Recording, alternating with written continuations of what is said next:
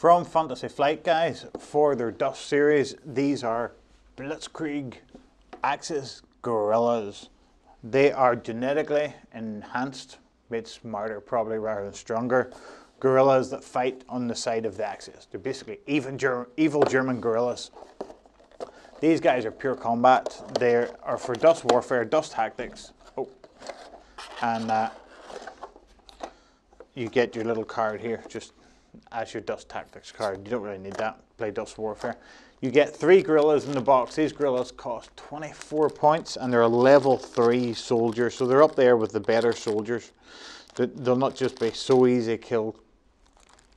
Each one of them comes with its own individual little baggie, and we just get them all out here. Each guy, if I just set them, each guy has a different pose as he is running across the board to get to fight the allies. They have some special rules that makes them go faster, which is good because they don't have any shooting whatsoever. The gorillas are reasonably good in combat, but their main advantage, guys, I see in them is they move well.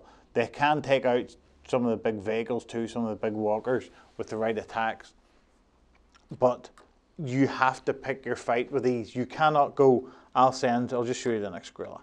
I'll send my gorilla out directly across no man's land. He's not King Kong. He won't suck up tons of bullets and it'll bounce off him. The actual gorillas themselves, guys, they're cool little models. This guy stands right on the edge of his base and you have no issues with him falling over or anything like that there. It has these special panzer wrist hammer thing jobbies. I can't remember the exact name of them, but they're like anti-tank boxing gloves that you can smack tanks with. They will do vehicles and they will do combat against infantry, but you have to be careful who you fight because they aren't the ultimate power machine for running across the board. Now if you've got guys in huge big armor standing looking at them and shooting at them as they come across, they can't take it that way. So you have to use their additional movement to get them into a good position to fight. They're not dogs. You can't just send them out, go dog, fetch, die. Ah well, it was only a dog. We have another litter of 15 come along next week. They're a gorilla.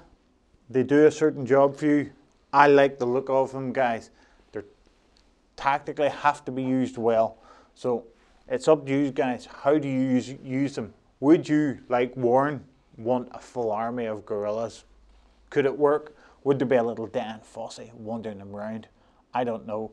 Stick in some comments and I'll get a look and see what's up next, guys.